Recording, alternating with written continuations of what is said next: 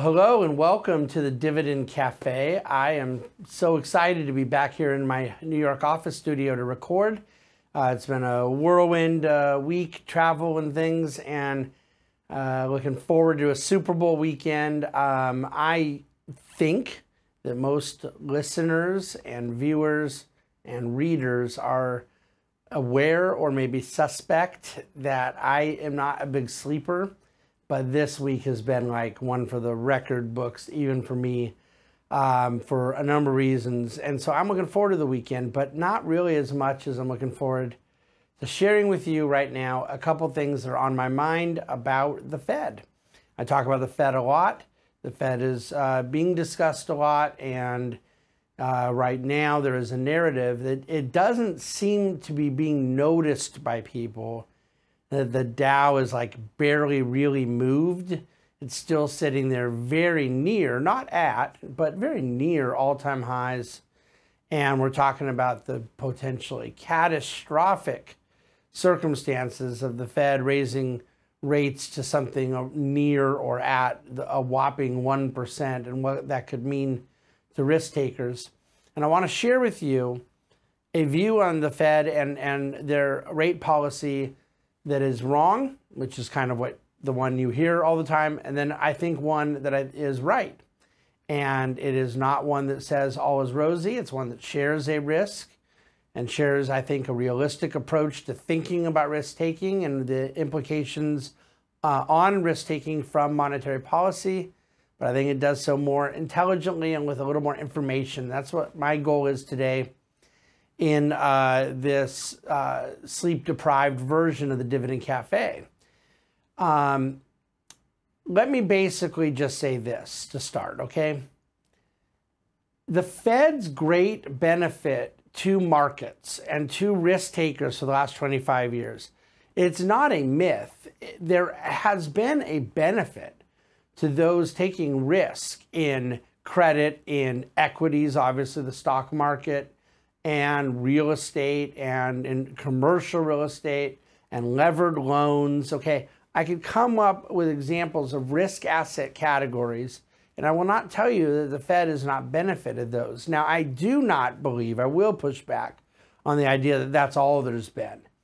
That like you take the Fed out of the mix and you go to bed in 1995 and you wake up in 2022 and risk assets wouldn't have been up at all if it weren't for the Fed. It's just preposterous notion that is lacking in an understanding of economics and ultimately what drives economics, the human action, the incentives, the profit motive, the sophistication of self-interest that is embodied in the talent and innovation of the modern economy's company capability. There is a corporate capability that is profit making at a scale that we don't really even fully appreciate or fathom. And on the margin, you could argue that a low cost of capital and excess liquidity, those things make a difference. Strip the Fed out of it, you still have wildly successful risk assets in this day and age of price efficiencies and of greater productivity and globalization and whatever other dynamics you think have been at play for 25 to 30 years, okay? But the Fed has made a difference, and I want to explain what that difference is because it is not merely the cost of capital. It is, I believe, the notion that investors right now, I'm going to say two things. They do something, and I'm going to say that they do it rationally. They do it correctly, meaning they're not wrong about what it is they're doing. And what they're doing is investing with the belief that the Fed is there as a backstop, that the Fed is there as a put option, that some of the, what we call in our business, left tail risk, okay? Multiple standard deviation events to the downside. Your 9/11s, financial crises, Asian crises, long-term capital management implosions, COVID pandemics, European currency crisis, Greek bond default, whatever, all these things that have happened basically since I was a very young man in each of these cases, the Fed has come in as a backstop of these various implosions and helped to bail out risk takers. And one of the things that boosts risk premiums, and we talked last week, that means lowers valuation, is the belief that the Fed would not be there. It would boost risk premiums if left tail risk was more necessary to price in. And to the extent, regardless of where you think the Fed is playing into left tail risk, severe, low probability, high impact events, to the extent you think the Fed is there mitigating that risk, then you're lowering risk premium, okay? And that's what we've been living through for a very long time. So I will make a counterintuitive argument for you right now that the dumbest thing an equity investor could want is the Fed to keep interest rates at zero. Because what mitigation of left tail risk does the Fed offer you if they stay at zero and then another bad event really does happen? Because guess what? Right now, I know there's bad events, meaning that lumber prices have gone up and down a lot and used car sales are way too high, and the potential risk of bad policies in the aftermath of COVID has been out there. But what you really have is GDP growth that has gotten back up to 4 or 5% to recover from COVID, but is still averaging around 1.5% to 3%, and unemployment that is below 4%. You basically have an economy where everyone who wants a job can have one, or is skilled enough to have a job can have one, and you have economic growth that is positive, even net of inflation. It's not a great economy. It's not something that, though, is called left tail risk, where there's this severe distress event. And so if the Fed is staying at zero for years in a rather sanguine economy, what can they do next time there is one of these aforementioned type events? They can't do anything. Or at least they have to do something even more wild and more creative and more adventurous, ergo more risky. So the policy tool of them being able to impact cost of capital and liquidity via the Fed funds rate, you put that back in their toolbox when you get off the zero bound. That's good for equity investors because of the whole thing I'm talking about markets wanting to know and investors in markets wanting to know that the Fed has leeway.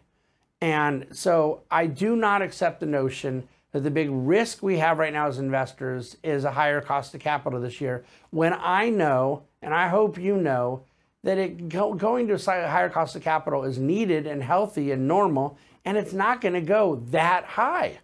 It just isn't. So you say, well, David, you just told us last week that with a higher discount rate, you have a lower value when you value risk assets like equities. As you put a valuation on the future cash flows to a discount rate, the higher the discount rate, the lower the value. That's exactly right. But that doesn't mean that you want that manipulated. All you do there is just create a false scale telling you that you weigh less than you do. And at some point, you're going to go on the blind date and the person's going to see you weigh more than you said you did. I just made that up right now. I think that analogy works. I'll have to think about it. It's always dangerous for someone who's been married over 20 years to come out on the spot with some dating analogy, because I don't even know what I'm talking about. But I think you get the point that falsely measuring something doesn't make it more valuable or what have you. So a discount rate that has a short-term impact, I don't care about those who are speculating on what speculators are going to do. I don't care about algorithmic traders, front runners, people trying to front run what the Fed will do. Those things are what they are. And I understand that exacerbates volatility, and I just don't care, and none of my clients should care at all. But if we're talking about what really matters to equities, this 5 and 10 and 15 and 25 year cycles, markets like the Fed put. And I'm sorry, but I'm unwilling to invest as if I think the Fed put has gone away. I'm totally willing to intellectually engage whether or not it should be there. Should the Fed be not merely a lender of last resort in a liquidity crisis, like the late 19th century and early 20th century created. I happen to believe, by the way, they should be. But should the Fed actually be there to go mitigate from those severe impact events? I'm probably not surprising you to say that I really don't. However, I do think they are. And that's what I have to do when I invest your capital, my client's capital, that is invest for what is.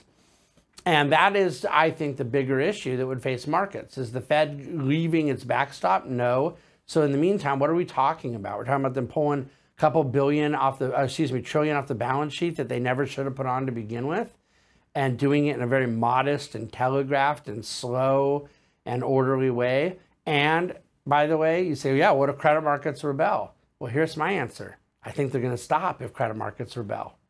You go, well, what if inflation gets so bad they have to tighten more? If inflation gets to a point, it does not come down, which I believe it's going to, the rate of inflation, because of the things I've talked over and over again about what are actually causing it, if it was at a point where politically and the narrative and messaging made it bad for them to not kind of address it, I really don't think it would matter, because with debt to GDP, when Volcker was raising rates, was about 30%. It's now about 120%, okay? Not just at the overall debt level is about 32 times higher, but the percentage of debt to GDP as a ratio is 4 times higher. So what are they going to do? They would create an implosion of the ability of the government to service its fiscal recklessness. So I think they're handcuffed on that side, not the other side. But regardless, the last thing I'm going to care about is a 10-year at 2%, a Fed funds rate at 1%, and the notion of them trying to get a couple trillion off the balance sheet. I think those things that everyone's worried about are actually positives, and the things that could be really severe negatives are not in reality. That's my take on the Fed. That's my closing sentence. There are a couple other pieces in dividendcafe.com this week that I am not getting into here on the podcast or the video in the interest of time and focus, but I want you to read it and see some charts to hear this argument that is not a prediction, but it's a kind of possible scenario about China and emerging markets and how some of that risk-taking can play out this year. And then just a little bit more understanding about FANG and why the one thing we'd be very cautious of with FANG is the belief that it belongs in a safe haven category, like the dollar and treasury bonds. And I want to make an argument for how FANG investing can work when one reconsiders their mentality around it. So those things are dividendcafe.com. I'm going to leave the video and podcast here with that, hopefully, I think, more enlightened understanding of what to be thinking about the Fed. Thank you for listening to Dividend Cafe. Thank you for watching the video. Hit your subscribe button. Give us stars, ratings, reviews. And as always, thank you for being a part of the Dividend Cafe.